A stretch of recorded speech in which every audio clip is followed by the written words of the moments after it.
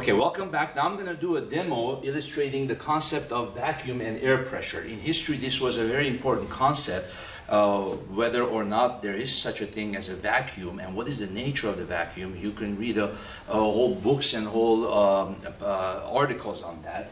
And in history, one of the first persons that illustrated the concept of the vacuum happened in Magdeburg, where this person took these huge Magdeburg spheres, emptied out the air from inside of it, and showed that a vacuum can be created, or something close to a vacuum can be created. So today we're going to do something similar. I'm going to take two small spheres, and then I'm going to try to suck out all the air from the spheres. So if there is such a thing as a vacuum or something near a vacuum, what's going to happen? The air pressure from the outside is going to be pushing in, right? The air pressure from the outside. And then since nothing is pushing out, or since very little is pushing out, most of the pressure from the air pressure will cause the two spheres to stick together, and it's going to be very hard to separate them.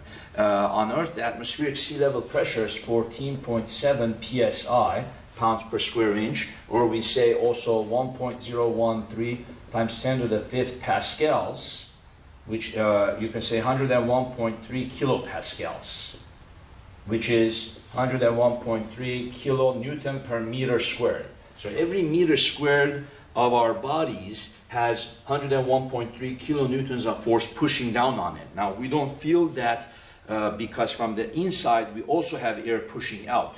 And see, on my hand, there's pressure pushing this way, and there's pressure pushing this way from all sides, so I don't really feel it. But if I were to vacuum out the top air, what would happen? The pressure from the inside will push me, and I will not even be able to hold my hands. It will push me out like this. This is what happens in an airplane. If the windows somehow were to break in an airplane, the pressure outside would be much smaller than the pressure inside, and the inside pressure would push you out, and there's no stopping that. You would be just pushed out of the airplane, and you would just fly out. So it's not that so much that the outside air is sucking you out, but it's the inside air that's pushing you to the outside. So what we have here is the two spheres, right?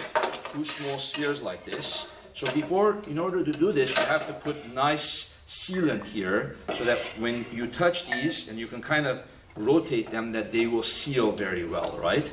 And then I have it connected to this air pump like this, and then I'm going to go like that, and then I'm going to close this. First, has to be open. Then I'm going to close it so that the air cannot come back in. And then when the air inside is pretty much emptied out, then I'm going to try to pull this. So right now, if I try to pull it, because I haven't sucked out the air, I was able to pull it out, right? So let's put this sealant here. This one is a lubricant. So you just take that lubricant, and you kind of just put it around this, right? You try to go like this. Try your best to make it nice, and so you can seal it, lubricating. You can also do the other side. Okay, go like that.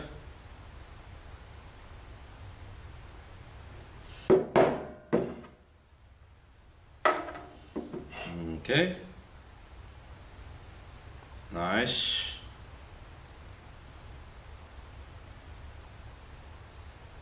Okay, now let's put these together. Spin them a couple times, right? And then open the valve. Spin them a couple times, and then start pumping out the air.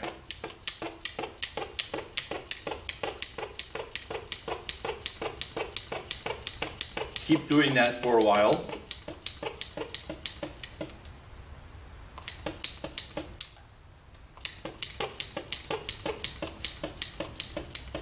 Hopefully I sealed it good enough.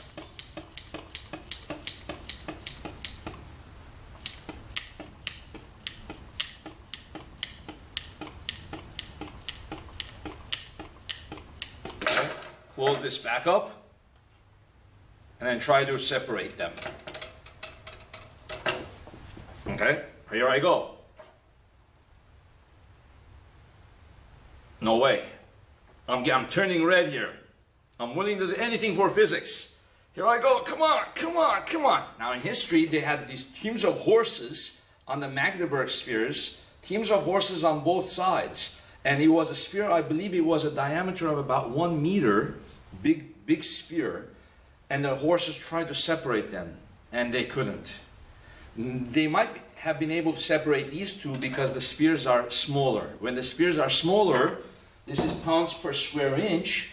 So the bigger the surface area, the more force there is on the spheres. So if the spheres are smaller, the horses might have been able to separate this, but the big spheres, they were not able to separate. But you see, for me, I can't even separate this. We probably need a group of like 3-4 people. Okay, but now, if I let the air back in, watch this. Open the valve. Okay. And then have the air come back in.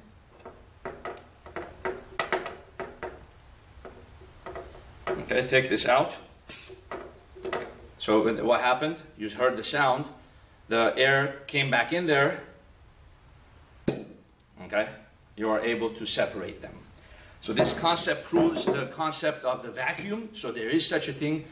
You can create a vacuum, and the concept of air pressure. The fact that this weight of air is pressing down on us. Okay, so you can see that you're not able to separate these spheres if you suck out the air from inside of the spheres. Okay, really nice demo. Thank you very much.